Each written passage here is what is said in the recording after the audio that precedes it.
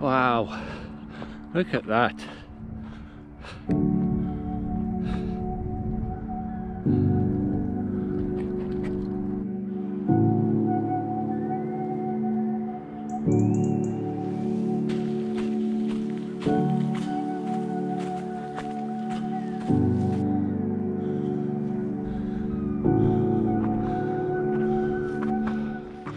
Good morning.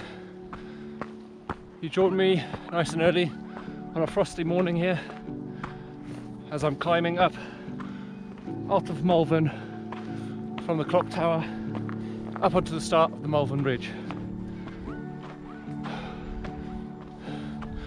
What a morning. Today I'm planning a long run over all summits of the Malvern Ridge line. Should be a good day out.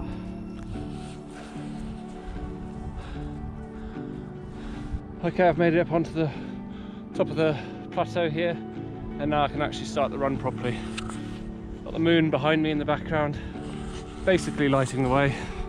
I'll use the head torch for the next few minutes, maybe half an hour, until it comes up properly. Ground is nice and frozen. Let's get this run going.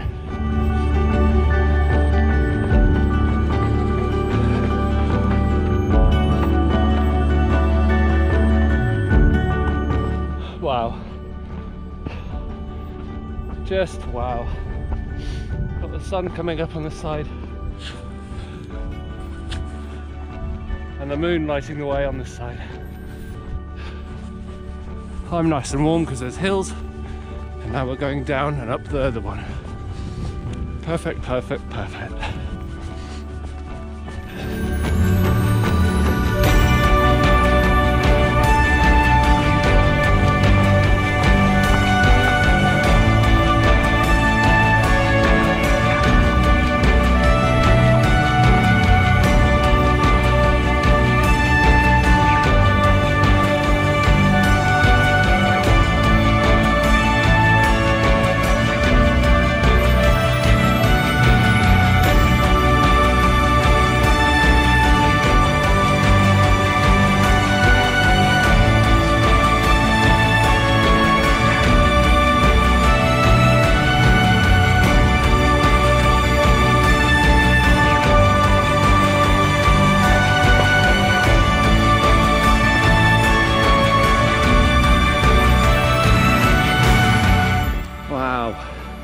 Look at that.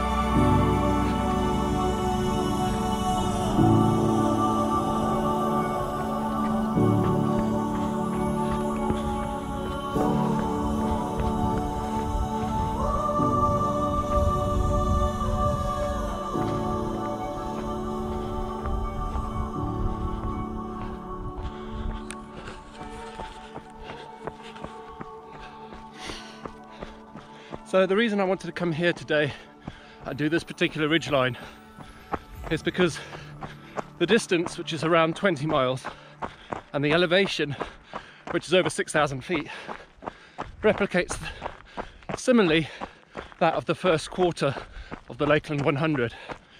So what I want to do is run this today, see how it feels, and then compare it to the Lakeland 100 beginning section. And if it's comparable in any way, then I can use this as a training ground, doing it multiple times, especially if I can't get to the Lake District to do as many recce's as I want to. But I certainly plan on getting to the Lake District at least.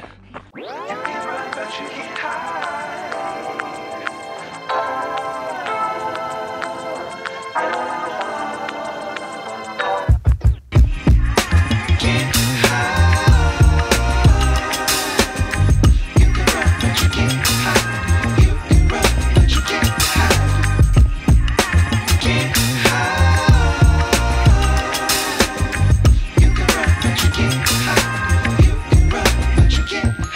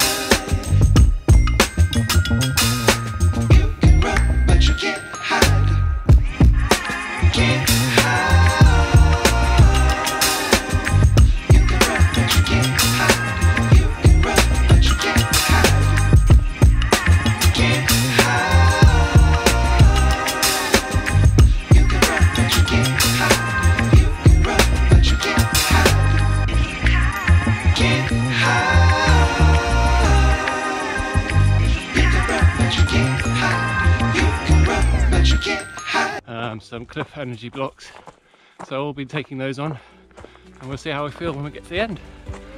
Right, let's head back.